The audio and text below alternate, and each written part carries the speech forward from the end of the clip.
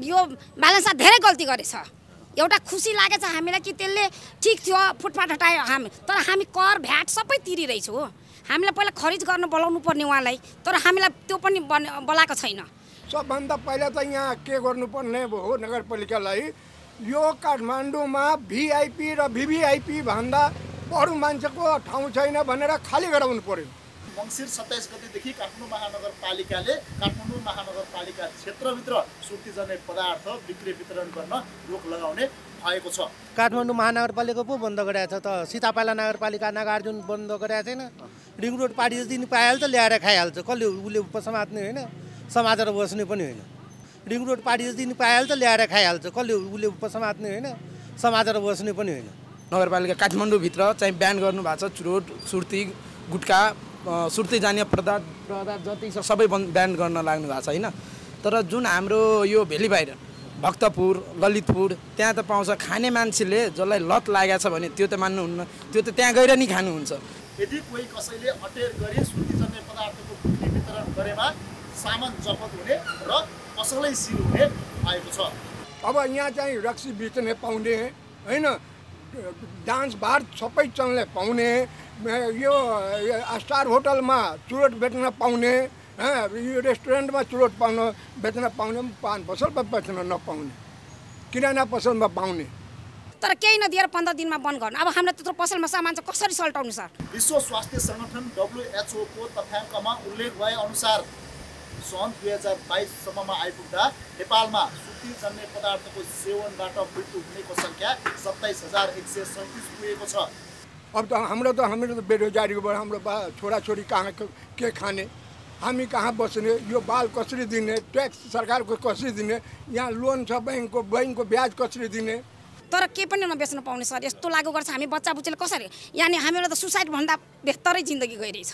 तर यो त देशैभरि चाहिँ यस्तो लागू गर्नुपर्छ भन्नुपर्नेको सट्टामा तपाईँले झन् खान पाउनुपर्छ। यो खानुपर्छ त, मजा आयो खायो भने बलियो हुन्छ, दिमाग तेजिलो हुन्छ, खायो भने तेजिलो हुन्छ एकदमै। दही भन्दाखेरि पनि यो राम्रो हो। यो दुध दही भन्दा त दुध दहीले रोग लाग्छ, ग्यास्ट्रिक हुन्छ, यसले केही पनि हुँदैन। सुर्तीजन्य पदार्थको सेवनले मानिसको स्वास्थ्यमा असर पर्छ भन्ने थाहा हुँदै पनि कतिपय मानिसहरू सुर्तीजन्य पदार्थको सेवन गर्ने गर्दछन्। अझ कतिपयले त दुध दही भन्दाखेरि पनि शक्तिशाली अमृत शरणै मानेर सुर्तीजन्य पदार्थको सेवन गर्ने गरेको पाइएको छ। अरू त कुरै छोडिदिनु, तरकारीका परीक्षण गर्न सकेको छ त, त्यसमा विचार्नु पर्दा छैन। सुधार गर्ने हो भने पुरै सुधार गर्नुपर्छ, केही न केही त गर्नु पर्यो नि।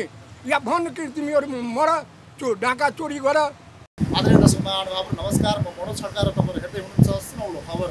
दर्शक महानुभावहरू, सुर्तीजन्य पदार्थको सेवनले मानिसको शरीरमा असर गरिरहेको हुन्छ, त्यतिसम्म कि सुर्तीजन्य पदार्थको सेवनले गर्दाखेरि मानिसको ज्यानै जानेसम्म पनि हुन्छ। विश्व स्वास्थ्य सङ्गठन WHO को तथ्याङ्कमा उल्लेख भए अनुसार सन् 2022 सम्ममा आइपुग्दा नेपालमा सुर्तीजन्य पदार्थको सेवनबाट मृत्यु हुनेको सङ्ख्या 27,137 पुगेको छ। सुर्ती सेवनले महिनामा औसत 2,237 र दिनमा 75 जनाको ज्यान जाने गरेको छ। यो तथ्याङ्क दिनमा 2वटा हवाईजहाज दुर्घटना हुँदा मृत्यु हुने सङ्ख्या सरह रहेको WHOले जनाएको छ। हुन त दर्शक महानुभावहरू, सुर्तीजन्य पदार्थको सेवन कम गरेर मृत्युदर घटाउनको लागि सरकारले विभिन्न किसिमको नीति नियम ल्याइरहेको छ, तर पनि यो कार्यान्वयन हुन भने सकेको छैन। मङ्सिर 27 गतेदेखि काठमाडौँ महानगरपालिकाले काठमाडौँ महानगरपालिका क्षेत्रभित्र सुर्तीजन्य पदार्थ बिक्री वितरण गर्न रोक लगाउने भएको छ। यदि कोही कसैले अटेर गरी सुर्तीजन्य पदार्थको बिक्री वितरण गरेमा सामान जफत हुने र असलै सिल हुने भएको छ। काठमाडौँ महानगरपालिकाले मानिसको स्वास्थ्य र वातावरण प्रदूषणलाई मध्यनजर गर्दै यो नीति नियम ल्याएको हो। एउटा त के छ भने नगरपालिकाले हामीलाई बाइकायदा पैसा लिएर यो सुर्तीजन्य पदार्थ बेच भनेर प्रमाणपत्र दिएको छ। वार्षिक हामीले पैसा तिरिराखेका छौँ, कर के अरे प्यान नम्बरमा पनि हामी पैसा तिरिरहेको छौँ, त्यसमा पनि तपाईँको यो अनसुकुल पनि हामी तिरिरहेको छौँ। यो सबै तिर्दा होइन एक्कासी यो यो सुर्तीजन्य पदार्थ बेच्न पाइँदैन भने सबभन्दा पहिला त यहाँ के गर्नुपर्ने हो नगरपालिकालाई, यो काठमाडौँमा भिआइपी र भिभिआइपी भन्दा अरू मान्छेको ठाउँ छैन भनेर खाली गराउनु पर्यो होइन। किनभने यहाँ चाहिँ यो गुटका 5 रुपियाँको खाने 10 रुपियाँको सुर्ती खाने को हो त? लेबर क्वालिटीको त मान्छेले खान्छ नि, थर्ड क्लासको मान्छे खान्छ नि। अब त्यसलाई खानै दिँदैन भने उसले कसरी यहाँ बस्छ, कसरी रहन्छ? सबभन्दा पहिला त यो हाम्रो सरकारले यो गर्नुपर्ने कि यो काठमाडौँ भनेको भिआइपी र भिभिआइपीको लागि मात्रै हो भन्ने कुरा त धेरै छ। यो कसरी बन्यो? ठिक छ, आज चाहिँ हाम्रो नेपाल अधिराज बन्यो, आज त काठमाडौँले बन्द गरेको छ, भोलि अरूले बन्द गर्छ, नेपाल अधिराजमा बन्द गर्छ। तर हाम्रो 4000 5000को हाराहारीमा पान पसल छ अनि यससँग जुडेको लाखौँ मान्छे छ। अब त्यसको विकल्प दिनु पर्यो नि। हामी बाहिरको त मान्छे होइन नि, हामी अमेरिका जाने त मान्छे होइन नि, हामी नेपालको जनता हो, यहाँ घर भएको मान्छे हो। हाम्रो विकल्प देऊ। ठिक छ, हामी बन्द गरिदिन्छौँ, पान पसलै बन्द दिन्छु, हाम्रो जागिर दिदेऊ, हाम्रो काम देऊ, केही न केही त गर्नु पर्यो नि। या भन् कि तिमीहरू मर डाका चोरी गर, त्यो पनि भनिदिनु पर्यो नि। बन्द गर्नुभन्दा पहिले विकल्प सोच्नुपर्छ कुनै चिजको। त्यही हो हाम्रो भनाइ। व्यापार भन्दाखेरि पनि मानिसको स्वास्थ्य र वातावरणलाई चाहिँ मध्यनजर गरेर चाहिँ यो निर्णय लिएको हो भनेर महानुभावरले भनिरहेको छ। यो निर्णयलाई तपाईँहरू स्वीकार्न तयार हुनुहुन्न? एकदम यसलाई हामी 100% स्वागत गर्छौँ। यो जुन हाम्रो यो निर्णय लिएको छ, सरकारले लिएको छ या नगरपालिकाले लिएको छ, यसलाई हाम्रो तर्फबाट स्वागत छ। तर हामी पनि हाम्रो पनि एउटा कुनै विकल्प दिनु पर्यो नि। यसको विकल्प पनि त होला नि। अब यहाँ चाहिँ रक्सी बेच्ने पाउने होइन, डान्स बार सबै चल्ने पाउने, यो स्टार होटलमा चुरोट बेच्न पाउने, यो रेस्टुरेन्टमा चुरोट बेच्न पाउने, पान पसलमा बेच्न नपाउने, किराना पसलमा पाउने, यही हो। अब यसको सुधार हुन्छ। यो जुन निर्णय लिएको छ सरकारले, यसको हाम्रो तर्फबाट एकदम 100% स्वागत छ। हामी यसलाई विरोध गर्न खोजेको होइन। हामीले के खोजेको भने हाम्रो पनि कुनै विकल्प दिनु पर्यो नि। ल त यो काम गर।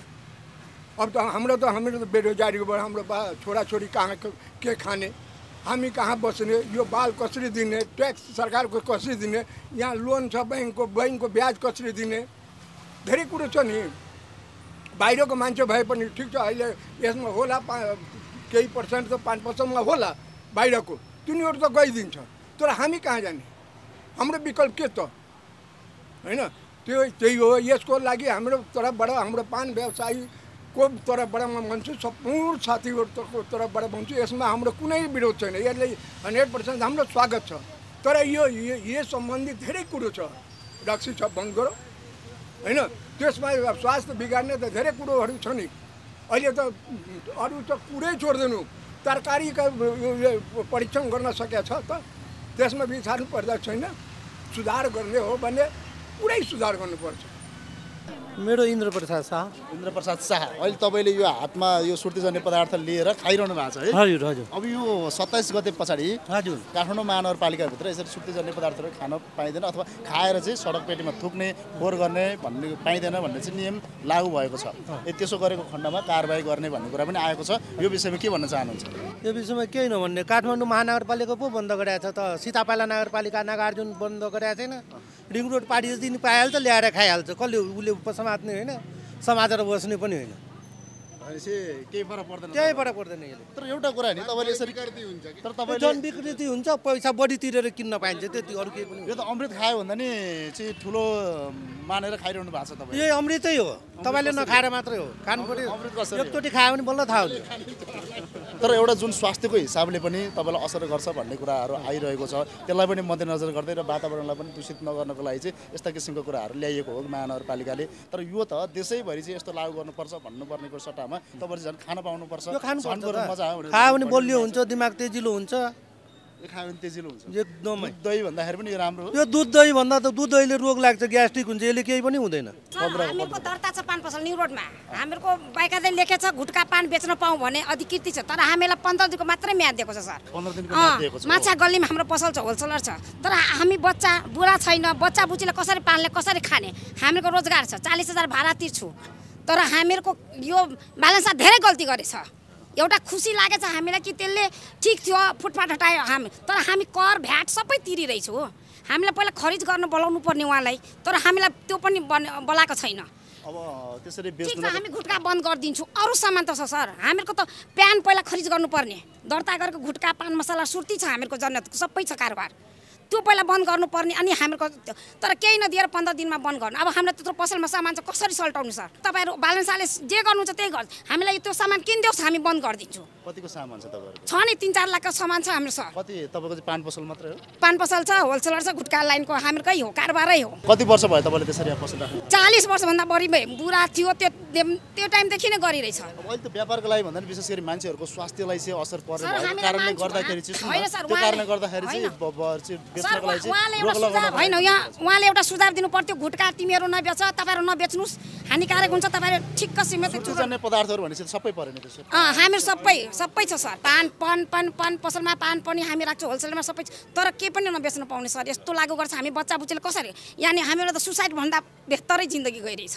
अहिले तपाईँको जुन यहाँ पान पसल पानहरूदेखि लिएर यो जुन सुर्तीजन्य पदार्थहरू जुन यो बेचिरहनु भएको छ अब यो मङ्सिर 27 गते पछाडिदेखि चाहिँ काठमाडौँ महानगरपालिकाभित्र चाहिँ बेच्नु नदिने भन्ने कुरा रहेको छ तपाईँको पसल पनि काठमाडौँ महानगरपालिकाभित्र पर्छ 27 गते पछाडि चाहिँ यसरी बेचेको खण्डमा चाहिँ यो जफत गर्ने सामानहरू अथवा उस्तै पऱ्यो भनेदेखि चाहिँ पसलै सिल गर्ने भन्ने कुरा आइरहेको छ तपाईँलाई जानकारी छ कि छैन हजुर जानकारी त हामीलाई नि आएको छ होइन अब हामी नि सुने जस्तो 27 गतेबाट यो छ अब माथिबाट जे आदेश आएको छ त्यो त हामीलाई नि मान्नुपर्छ होइन के गर्नुहुन्छ तपाईँहरू अब त्यही त हाम्रो त त्यही व्यवहार पनि अलिअलि त्यही गुटखाहरूमा नि हुने हो होइन अब यिनीहरू बन्द ब्यान्ड गर्न भन्नुभएको छ तर एउटा सिस्टम भन्ने नि उहाँले यस्तै गरिराख्नु भएको छ सिस्टमले गयो भने हाम्रो नि गाह्रै छ होइन गरी खाने यही हो होइन यसबाट हामी नि गरिरहेछौँ सबै थोक त्यो नि बन्द छ अब जुन आदेश हुन्छ हामीले त्यसले पालना गर्ने त्यही त हो पालना गर्नुहुन्छ अब अथवा सकेसम्म चाहिँ यो चाहिँ बन्द नगर्दै हुन्थ्यो बेच्न पाए हुन्थ्यो भन्ने त्यस्तो केही लागेको छ कि छैन त्यस्तो त अब लागेकै छ होइन अलिअलि अब एकैचोटि भन्नुभएको छ होइन अब एकैचोटि बन्द गर्नु भनेर पान पसलमा त अब त्यही हो पान त मात्रै हुँदैन नि गुटखा चुरोट सुर्ती सबै हुन्छ नि सबै मेल हुन्छ नि त त्यो एउटा मेलले चल्ने हो नि त पसल अब त्यो मेलै हुँदैन भने त अलिक गाह्रै हुन्छ जे नि के भन्न मन लागेको छ अरू हजुर भन्न त मन लाग्छ होइन तपाईँलाई जस्तै अब महानगरपालिका यहाँ नगरपालिका काठमाडौँभित्र चाहिँ ब्यान गर्नुभएको छ चुरोट सुर्ती गुटखा सुर्ती जाने पदार्थ जति छ सबै ब्यान गर्न लाग्नु भएको छ होइन तर जुन हाम्रो यो भेली बाहिर भक्तपुर ललितपुर त्यहाँ त पाउँछ खाने मान्छेले जसलाई लत लागेको छ भने त्यो त मान्नुहुन्न त्यो त त्यहाँ गएर नि खानुहुन्छ अब यहाँ बन्द गरेर मात्रै भएन बन्द गऱ्यो भने तपाईँलाई अब नेपालमै नियम लायो भने पुरै नेपालमै हुनु पऱ्यो होइन नत्र अब यो काठमाडौँभित्रै गर्न भयो भने अलिक गाह्रै छ सबैले खाने मान्छे त मान्नुहुन्न ललितपुर गएरै खानुहुन्छ अब जस्तै अब एकछिन कुनै चिजको लत हुन्छ कि नै अब त्यो लतले नछोड्यो भनेसम्म त गाह्रै छ सर अब मै खाइरहेछु एकछिनको लागि गुटखा मलाई त एकैचोटि छोड्न गाह्रो हुन्छ त्यही भएर अब यहाँ पाएन भने अर्को ठाउँमा पाइरहेछ भने त्यो गाह्रो छ काठमाडौँसम्म अलिक गाह्रै भयो सुर्तीजन्य पदार्थको सेवनले मानिसको स्वास्थ्यमा असर पर्छ भन्ने थाहा हुँदै पनि कतिपय मानिसहरू सुर्तीजन्य पदार्थको सेवन गर्ने गर्दछन् अझ कतिपयले त दुधै भन्दाखेरि पनि शक्तिशाली अमृत शरणै मानेर सुर्तीजन्य पदार्थको सेवन गर्ने गरेको पाइएको छ काठमाडौँ महानगरपालिकामा मात्र होइन यसैभरि सुर्तीजन्य पदार्थको बिक्री वितरण र सेवन गर्न रोक लगाउनु आवश्यक छ आजको लागि भने चाहिँ म लगायत मेरो इन्टायर टिमलाई बिदा दिनुहोस् अर्को भिडियोमा फरक विषय र फरक प्रस्तुतिको साथमा उपस्थित हुनेछौँ हेर्दै रहनुहोला सबैको मनको रहर संसारभर सुनौलो खबर हस्त नमस्कार